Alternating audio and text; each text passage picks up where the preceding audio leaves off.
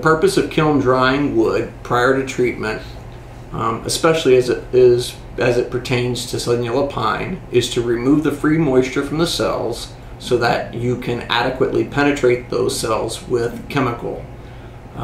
If you did not kiln dry the wood before, it would be like taking a cell that has moisture in it and comparing that to a glass of water. It would be like taking chemical and pouring it into a glass of water. Yeah, you'll displace some of the water, but unless the cell is completely empty, you won't be able to completely fill it with chemical.